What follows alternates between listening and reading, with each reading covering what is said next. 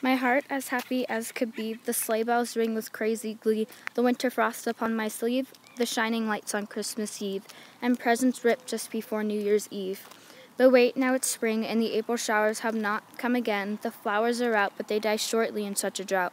Now the summer heat is beaming down on me, the water is lowered with great disbelief.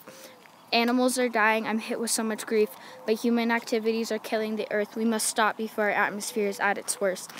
It's fall now and water drizzles from the clouds. Humans believed we are saved from the drought, but really it's just tears from Mother Nature's scared eyes, for she knows heat is upon us and damage will thrive. It's winter once again, but my heart isn't as happy as it could be. The oceans are rising and the environments are dying. You people say climate change is just a scam, but you don't realize the facts are all there. Looking around you, our future is shrinking. Now we're all relying on wishful thinking. Species die off, floods happen on land. The animal food chains no longer stand. I want to change the fate of our amazing world, but how can I if I'm only one voice that is never heard? So I sit here in front of this beautiful decorated Christmas tree, wishing for hope that humanity hasn't lost their sanity, that the earth cannot die, and that climate change is unreal. For all these things are true, we need the world's view to make a difference of this ignorance. But I am only one voice.